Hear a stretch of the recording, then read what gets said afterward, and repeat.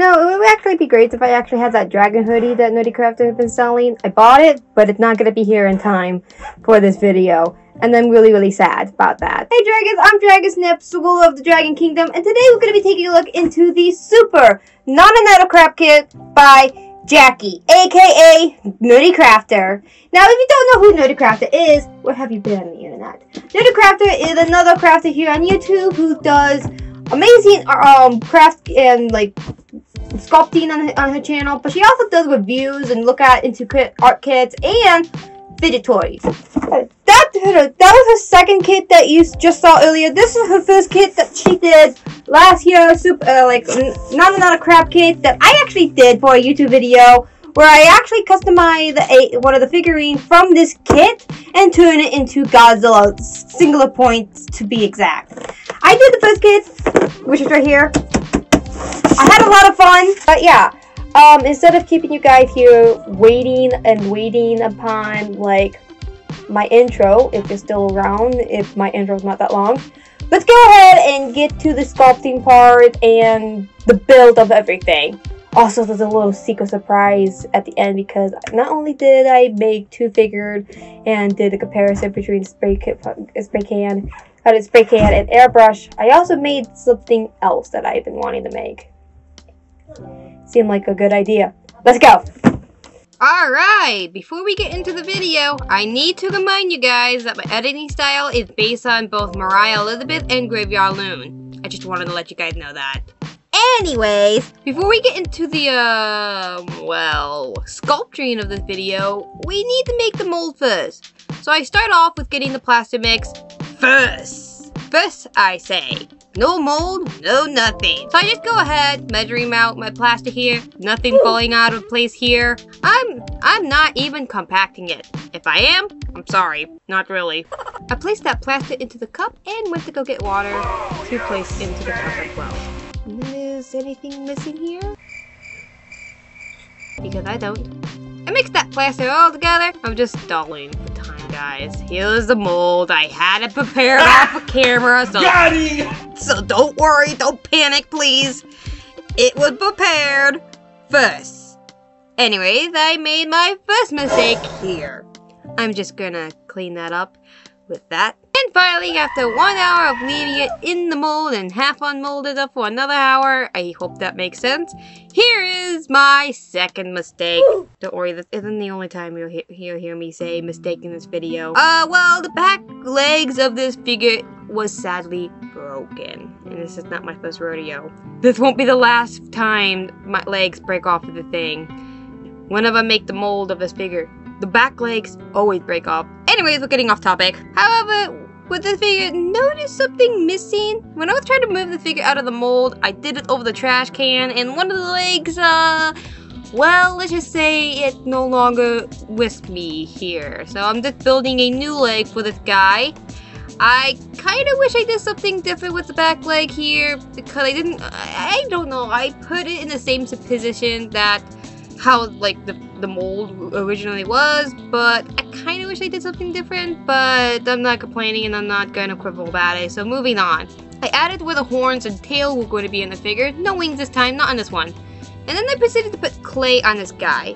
Now I do this for several reasons. Number one, I want to kind of smooth out some of the bumps that he had, and number two, to kind of keep his horns and tail from moving. Also, I glued on the horn and the tail and the legs, so I wanted to kind of cover them up with the clay. I found it.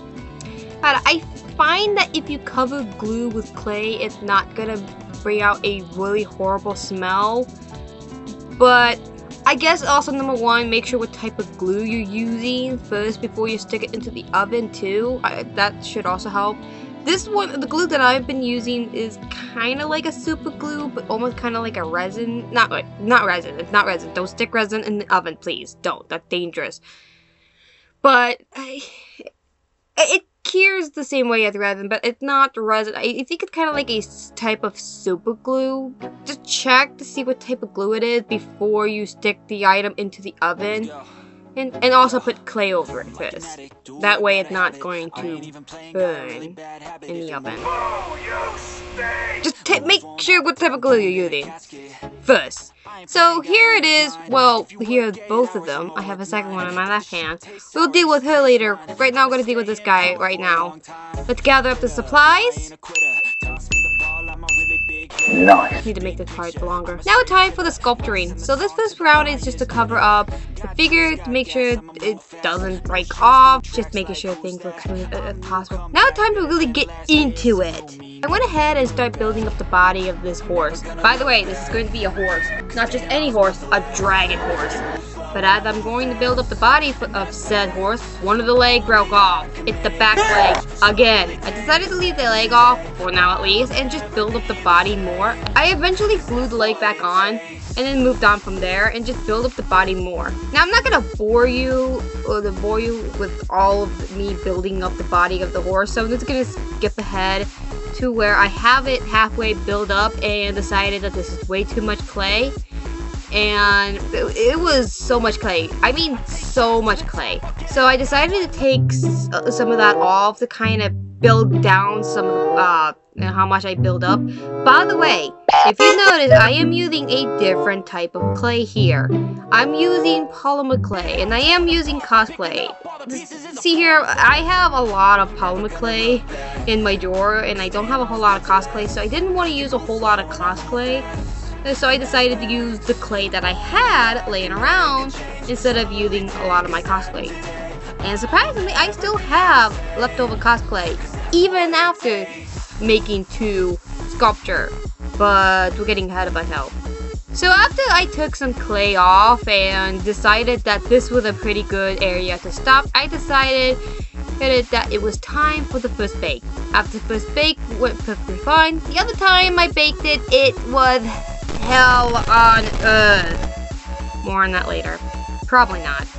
When I mean hell on earth, it was, when I mean that, I mean like either it cracked on me, like the clay was cracking, or the leg broke off. It didn't matter which one. Like everything else was fine, like the horns and the tail, none of them broke off, but the legs, yeah, I kind of put myself into that situation. I went ahead and worked on the tail for a little bit. Did a few sculpturing off camera because, you know, this is way too long. Now it's time to work on that leg. Remember that leg that fell into the trash and I could not recover? Well, I decided to turn it into a robot leg. Why not? Maybe the dragon horses are way more intelligent than we think. Not only did I do this one, I did 2! Insanity is going up now. So I'm pretty much almost done. I went ahead and added the details for the horns, tail, and a few more details on the back and stuff. But I'm not gonna show you all of my problem in the video because I really want to get to the parts that I really want to get into. The airbrush versus the spray can. Now, I think I mentioned it in the intro, but I saw this video where Jazza compared an expensive airbrush with Jackie airbrush, and I kind of wanted to do that myself, but I don't have the money for an expensive airbrush, and I don't really know how to use an airbrush, so I went with the one thing that I know the best, spray can. So I went ahead and primed that guy only with 2 coats because you really don't need to prime them. You could just put the spray paint on, but I don't know, maybe I just wanted to try it out to see how it worked. So while I am priming him, spray cans are cheaper and they are affordable, but they're also dangerous, which is why you spray paint outside.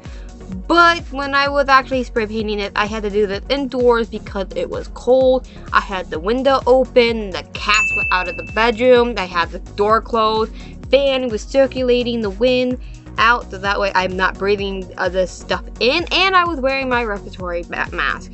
Always wear a respiratory mask when you are handling with spray paint. This is the only downside to spray paint. Also, they can explode if you're not careful enough. So after I added a black base onto him, I really did not need to prime him, but it doesn't hurt to prime them first. So I wanted to add pink to him, but the pink color that I had wasn't working for me. So I scrapped the pink idea and went with a purple color. Now the brand that I was using for the purple is a brand new purple that I got, so I wasn't used to the can.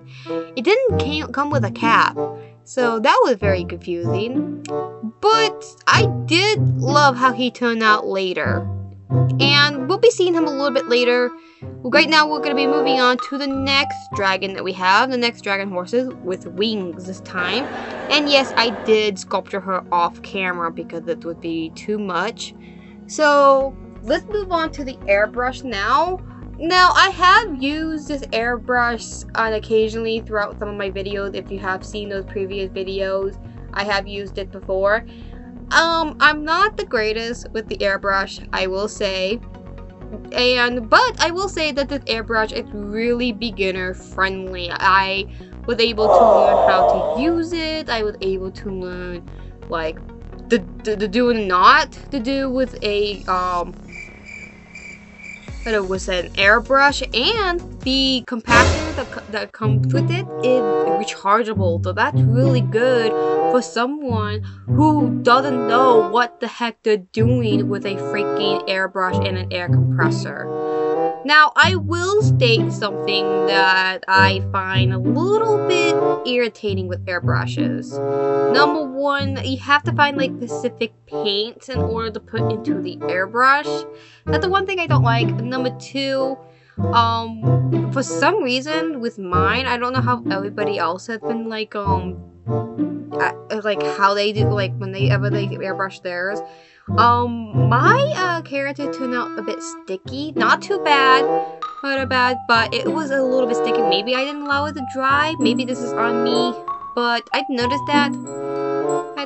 With the airbrush, I kind of like touched the one that I did with spray can, and I didn't feel any touchiness. However, there are good sides to the airbrush. I didn't have to wear a mask, and I didn't have to go outside. The only thing I had to do was kind of cover my deck just to make sure paint doesn't get everywhere. It only got on my poster, but whatever. Why do I regret this? How you are, you don't say that you're fine when you're not really fine. So after I was done airbrushing her and doing all that, I went ahead and added a little bit more details with paint to both of these, and I have to say I absolutely love the paint job on them. I will mention something, the gloss that came with the kit, not my favorite. When I was trying to gloss over the eyes of the first sculpture, it keeps taking off the paint. Maybe it was because of the paint that I was using, but I didn't want to touch it. I had problem with the gloss, personally for me. I don't know how everybody else has been handling the gloss. Personally, I've been having problem with it. Now, you would think that by this time the video will be done. No. I have a surprise at the end. We're just gonna make it really brief because this video is already long than it is. Surprise, motherfucker! I'm making a diorama. A diorama. How brave of me.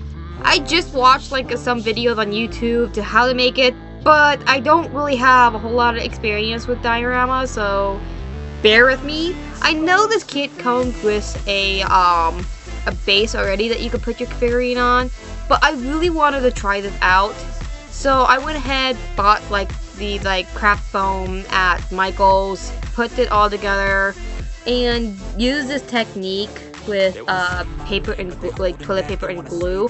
Now, the one thing I wish I did with the paper and glue is add paint to it, but other than that, I actually really like this method. And then I used like wood chip for the grass and mixed it all together because I wanted to use static grass, but there's no static grass that have like colors that I want for like magical world and all that stuff. It's always like greenery and all that stuff, so I don't know if static grass have like any other different type of colors in their colors besides earthy tone colors. Also, I didn't have a static grass machine, and I didn't want to spend too much money on a static grass, so I'm just gonna go with the basic. So after I finished the base, I added my characters, including one extra new character. This character is Nebula. You probably know her. She's my channel icon. and I got a little fox to represent her. And I also use a pocky sculpt to bring in her wings and make her tail longer. But anyway, I'm just going to add her here right next to the other dragon horse and glue them all there, and they are officially done. Not really particularly happy with the diorama, but I am very happy with the sculptures of both the dragon horses, and I adore Nebula. There are a difference between spray cans and airbrush. If you prefer airbrush, go for an airbrush. If you prefer spray can paint, go for it. Honestly, with me, there's like there's pros and cons between the two. Just go which one that you actually really like. I really enjoyed using these tools. I didn't use everything in the kit, but I hope that you guys found this video entertaining. And Jackie, if you're seeing this video, I hope you enjoy watching this craziness unfold and the craziness that I made of this video. I don't know where I'm going. I'm going to leave it out to the outros. See you later. Not as heavy as you think that this project would be. But yeah, I'm really happy how this project turned out. Still, literally the wood chip coming undone. I don't think I glued those on very well. But overall, I'm generally okay. The sculptures on their own are my absolute favorite. The diorama, wish I did a little bit different with the diorama, but come on, this is my first diorama I actually have ever done in my lifetime, so give me a break.